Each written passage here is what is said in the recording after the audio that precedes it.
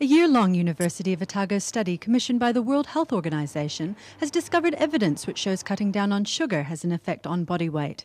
Research fellow Dr. Lisa Temurenga says the global obesity epidemic is an issue for everyone. Although, there are moves or calls by some people to say that we shouldn't be fattest, there's nothing wrong with being fat, it's just this conspiracy to make us all think we ought to be thin, you can't deny that there are increased health risks, increased risks of diabetes in particular, and cardiovascular disease in people who are overweight. The research involved an analysis of 68 studies which compared diets high in sugar with diets low in sugar and measured the effect on body weight.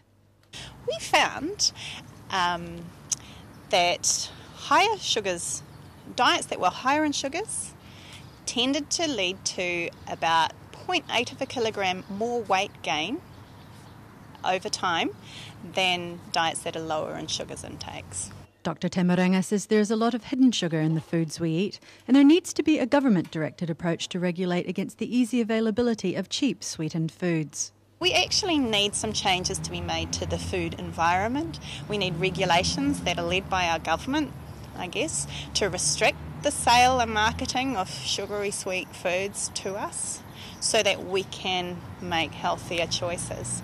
And to do that, we need research like mine to come up with the evidence that we can use to say to the governments we have good proof that high sugar intakes are leading to weight gain. The Otago-led study has been published today in the British Medical Journal.